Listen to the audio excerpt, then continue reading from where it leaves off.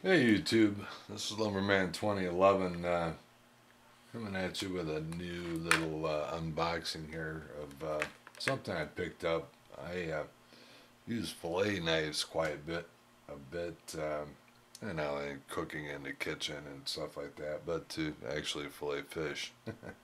It's springtime and I have to get out fishing after the garden and after the solar and all the other stuff. But anyway, I gotta mix it in there and have some fun in between. But I picked this up for, man, a song. I think I got this for like $7.98 at the local store, and I especially it was such a good deal. It had the sheath, and then it had the sharpener, which I have already taken away.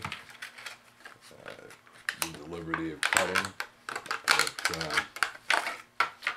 It has a little safety tip on it, but anyway, if you can see that, you can see that edge. It's not the greatest, if you can make that out. I'm not sure. There you go.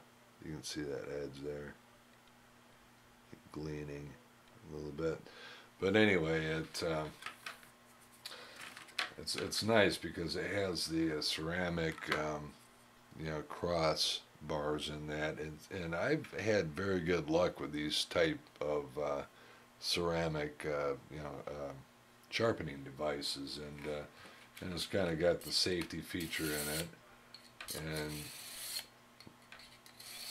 like you know, most knives, there you take a couple of heavier slices, and then you go a little bit lighter and lighter with it, but it has a pretty nice edge on it. But anyway, and then it has this sheath there, carry sheath there for if you're out by on the river or what have you. And I'm not sure if that's, there we go. Anyway, it's a pretty nice, you know, for you can see that in the viewfinder. Like $7.98, they have both items, or all three of them, and it has a hard plastic sheath with a full, or it's more of a rubbery you know, strap on the back there. It has a pretty good size rivet in it.